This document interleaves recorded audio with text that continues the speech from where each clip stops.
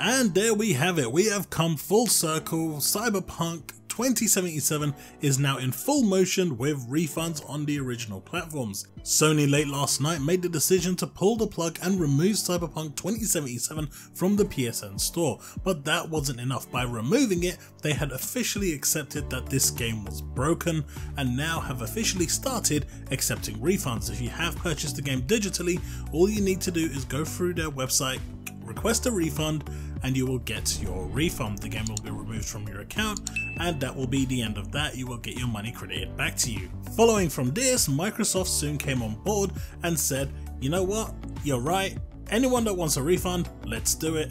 It only took one company to cave in to start offering refunds before everyone started flooding in. Now, before anyone starts to question why it took them so long, well, both of these companies take around 30% of each sale. Now, from those 8 million pre-orders, around 41 to 45% was console, so you can imagine how much money was at play here. But now, if you have bought it on the console and you do want a refund, you are within your rights to get a refund, and you can do that. As I said earlier, the retailers are also accepting this, with Best Buy being the first to say that they are going to broaden their return policies for Cyberpunk 2077 only up until the designated date that the publishers have provided, CD Projekt Red, which is the 21st of December. After the 21st of December, the original refund policies will return.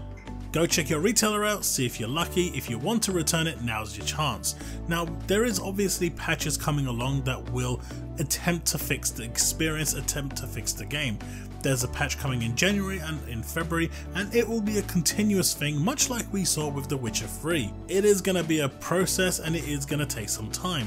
You can hold on to your copy and await those patches, or if you feel that strongly, you can return the game. Once you've got your PS5 and Xbox Series X, you can go and pick up the next gen versions of the game if and when they're going to be available, and then continue your experience. Of course, the PC version available on Steam, Epic Games, I wouldn't be surprised if they're offering the same return policy as well. So there you have it really. It's a sad turn of affairs, sad state of affairs. It's a real shame that it actually came down to this.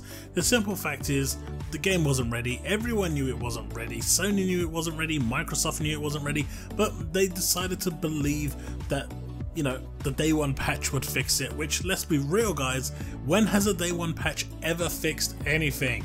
It hasn't, and it never will, and it's just that fact that we've got to go on with. And honestly, the simple fact is, it's a mess, and it's a real shame, because a game like this, Cyberpunk 2077, which had such high hopes, it's entered the realm of the 76, and you know, it's a sad state of affairs. But it just goes to show that, you know, if you push the consumer too hard, if you continue to feed them crap along the way, eventually at some point they're gonna break.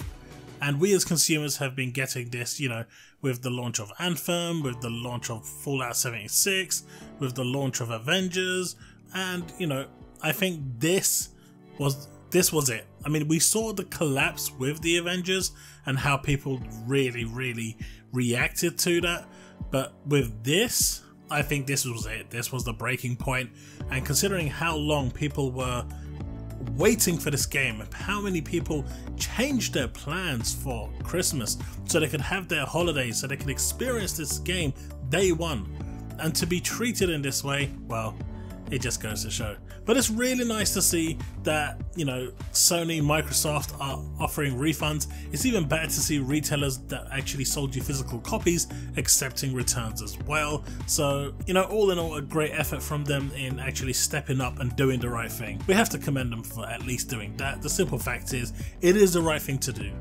Providing an option to refund is the right thing to do, because it's just not fair on the consumer. The consumer paid in good mind for a product that should be working, not the state it was in. And I'm really happy that this is actually happening. So if you're one of those people that bought the game digitally on PSN or Xbox Live, potentially Steam and Epic Games as well, especially GOG, well, head over to your digital store, fill up the form, and request a refund and get your refund. Let me know in the comment section below if you actually do request a refund. If you do, let me know how it went. I'd be interested to see if there's any hiccups or difficulties along the way that have actually prevented you from getting a refund. Me personally, I'm not going to request a refund. Like I said, I've not really experienced anything on the PC, and I've had pretty much a smooth sailing experience, and I'm quite happy with mine. And you know, I'm just going to hold on to mine and continue playing through and leave it at that. But if you are returning it, do let me know, and let me know how the experience went. Right guys, I just thought I'd release this video, update you all. I know, second video of the day, but you know, it's the news that keeps on giving. So as long as it's giving, I'm going to keep on doing. So let's keep this trend going, and I'll have more news for you tomorrow. So stay tuned, and I'll see you then. Thank you to all my Patreons for your continued support. If you did find this useful and you want to support the video and the channel, hit that like button, hit that subscribe button, hit that bell to stay up to date with all content I release, and if you want to support the channel further, you can do that through my Patreon. You can find the link in the description below, or you can become a YouTube member by clicking on the join button. All your support is appreciated, nothing is obligatory. Thank you for being here, and until the next video, stay safe and remain legend. Thanks so much for watching my video. If you look over to the left, you'll find a video that I'm recommending to you that I think you might actually enjoy. On the right, you'll see a video that is recommended by YouTube.